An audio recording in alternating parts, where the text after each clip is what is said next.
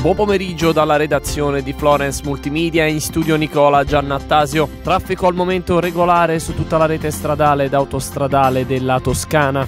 In A1 in direzione Bologna, l'area di servizio di Montepulciano Est ha il ristorante chiuso per lavori. In A11 l'area di servizio di Peritola Nord in direzione Pisa è sprovvista di GPL. In A12 segnalati i lavori in direzione Genova tra la barriera di Rosignano e Pisa Centro fino alle 22 di stasera. Sulla statale 1 Aurelia, scambio di carreggiata per lavori tra Fonteblanda e Montiano in direzione Grosseto. Sulla regionale 69 di Valdarno al chilometro 25 restringimento di carreggiata nel comune di Figline incisa Valdarno.